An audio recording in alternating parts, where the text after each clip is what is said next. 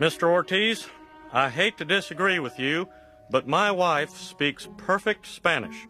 You must put her on the stand. But that is crazy. So that she may tell her story in her own words. In Spanish. Ah, of course. Llame a su testigo, licenciado Ortiz. Llamo a Peggy Hill al banquillo. He dicho que llamo a Peggy Hill al banquillo. Peggy, I think you should go up on the stand. You're right. That blowhard will go on forever if I don't get up there.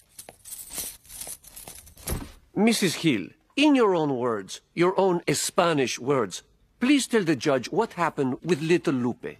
Su pudenor. Yo poder ver que usted ser caballo razonable. Yo estoy muy embarazada por lo que pasa por Lupe.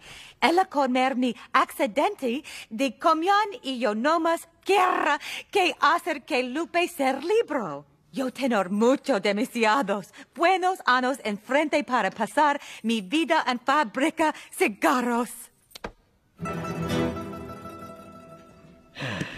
Señora Hill, tenga la bondad de ponerse de pie para escuchar su veredicto. Este tribunal falla que la acusada, Peggy Hill, no es culpable. Oh, my God! I'm going to jail! He said you're not guilty. Oh, right. Good. Oh, thank you.